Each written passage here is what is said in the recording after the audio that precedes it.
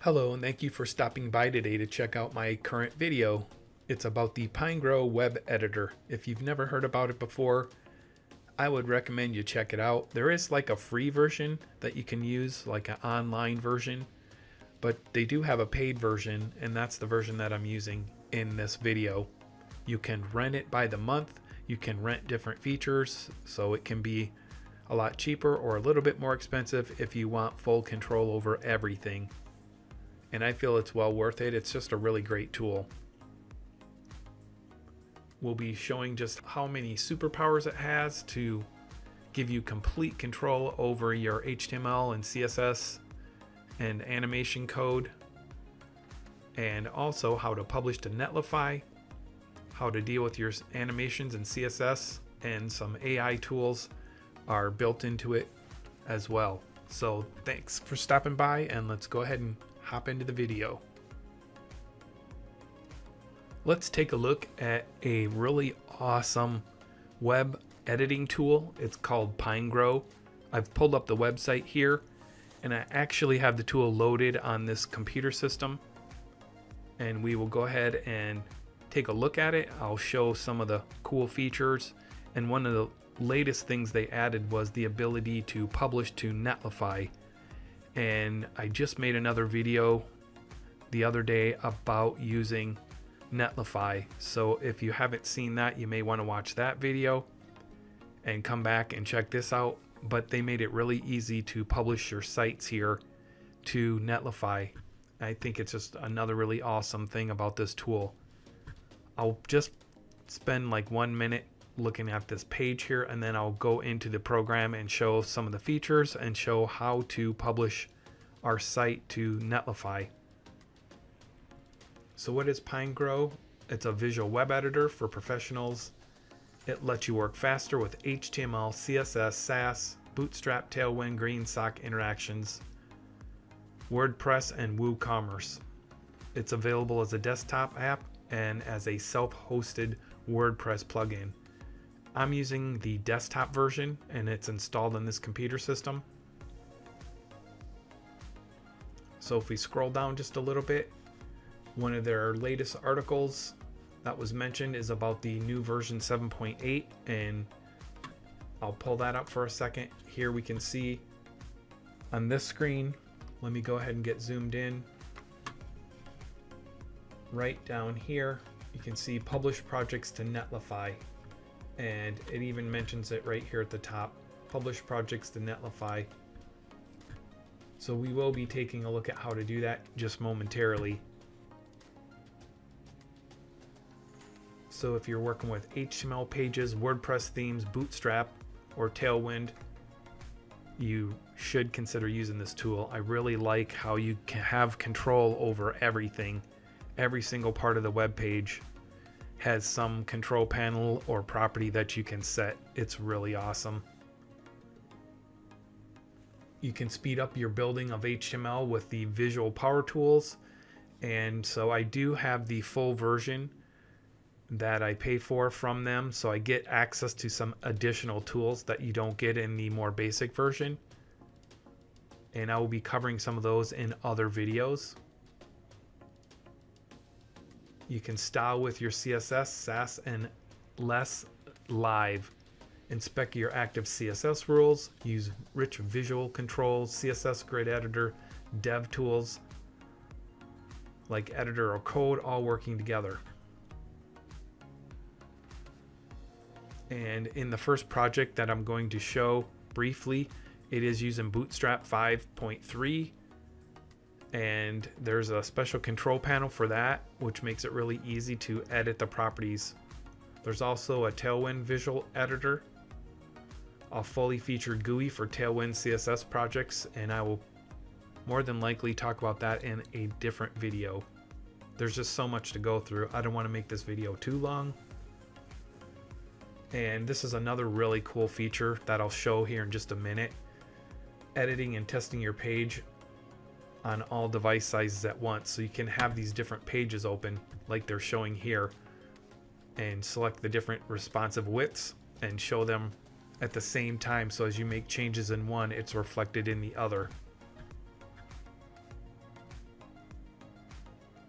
They have these components, master pages, and the project, like what I have open in my editor, a CMS mode.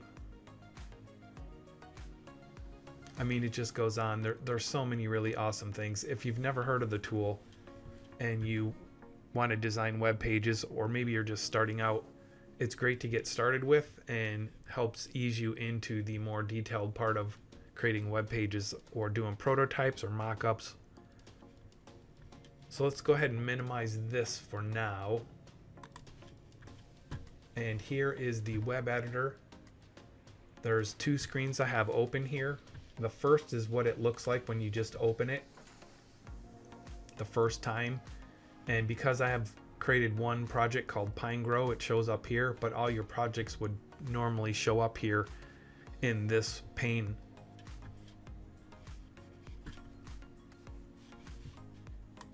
If you wanted to create a new project, this is where it can save you a ton of time. If I click on new project, it has all of these different types of tutorials that you can start with, or sample code and CSS, Bootstrap, Tailwind. So like here I have Bootstrap 5 block selected, and we can see there's several examples here. And there's some tags that tell you if it's Bootstrap, if it's multi-page, if it can be customized with a design panel. If I click on, say, Tailwind CSS blocks, then we can see the examples or template code for using Tailwind. And so there's all these other options depending on what you're looking for. Materialize, there's some examples or starter templates for that, which again, this can save you so much time to jumpstart a project or just to be learning. But since I've already created a project, then I'm just going to go ahead and minimize this, and I probably won't open this again. So here I maximize the Pinegrow Web Editor, and I know it looks like it's a ton of information here, but there are a lot of different panels, and this is like the preview window where you can choose the size, the responsive width that you want it to be. And if you want to open a new one, you click on this little plus sign here and you can add a new page view. So I have two page views here, and as I click on things in the left side, you can see it selects it in the right side. So as you're making changes to the page, it transmits the same information, and you can see what it looks like in a mobile view or more of a tablet view or even a desktop view. You can change the size of these panels, and I really like that ability where you can see multiple different sizes at the same time. We have all these other options and panels, but for now I just want to go ahead and show the publish to Netlify before we talk about anything else. So if I go up here and click on this little button here, project, it's going to show my project, which is this Pinegrow agency. And if I click here and right click on the top level node and click on publish, so here is the publish to Netlify. And if it's your first time, there's some different buttons here that you have to click on. Now I'm already logged into Netlify in the background in a web browser, so that's already been opened. And I'm going to go ahead and just publish a new site or create a new site here. So I'll click on create new.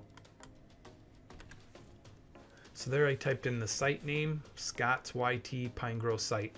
Now because I've already hooked up my Netlify account and it's really easy, I'll actually include a link to the article that you can read that will walk you through the steps. It just takes a few seconds really. Once you're logged into your Netlify, you create a personal access token, and there's even a button within this wizard that will take you to that screen, and then you can create it, you copy and paste it into here, and you're basically good to go. So now I'll click create. So it's created the site on Netlify called Scott's YT Pinegrow site, and you can see the URL right there. Now I'm going to go ahead and click on publish. So this publishes the project to the target site on Netlify. And as it says here, all content of the site will be replaced. You can roll back to a previous version in the Netlify admin panel if you did something wrong or didn't mean to do it. So I'm going to click publish. And this is real time. You can see it published it in like 1 second.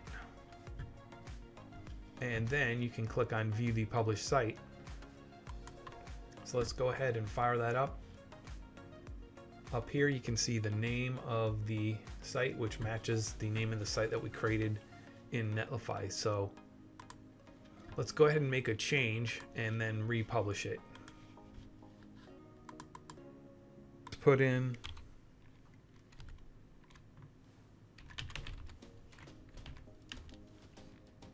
Scott's amazing agency that you are looking for.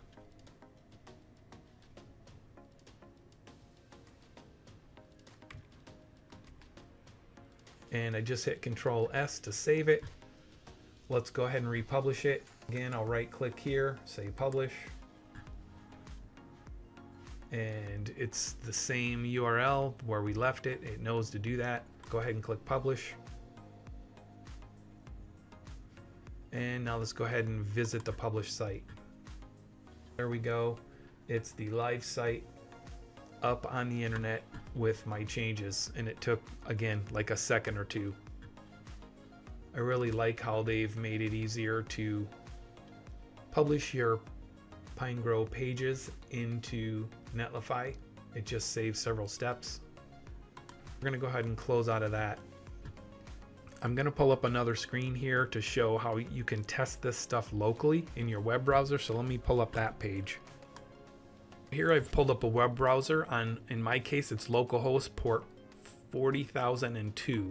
And once you know that URL, that in the background, Pinegrow is running a basic web server so that you can actually interact with the site. And so like I can resize this browser and watch how it changes the content based on the size of the web browser.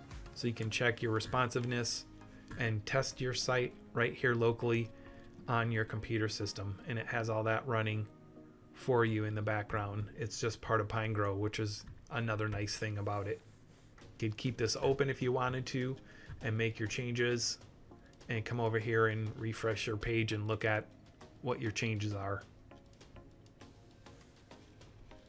Well, those were just some high-level features about Pinegrow, specifically about publishing Netlify.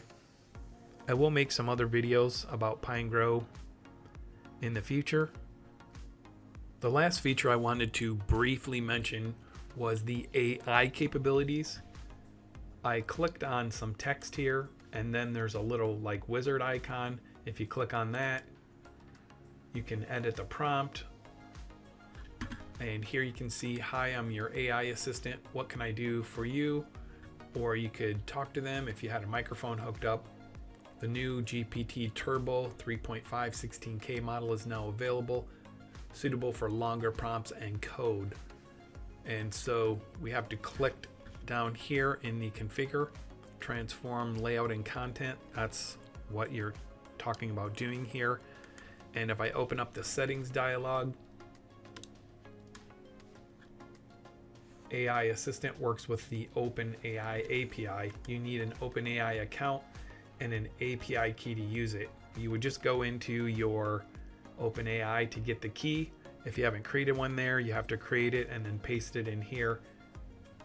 Once your account is linked up, then you can go ahead and put in your project brief and then click on save. You can also choose the model. You can see the models that are available there. In this video, I'm not going to be going into those details, but I did want to point out that the Pinegrow editor does have some AI capabilities, which I think can also speed up your work, depending on the circumstances. Well, that's going to wrap up this video. Again, I thank you for stopping by and checking out the video. I hope you found something useful, and I'll talk to you soon. If you like this channel, please like and subscribe and hit the bell icon to be notified when I post new content.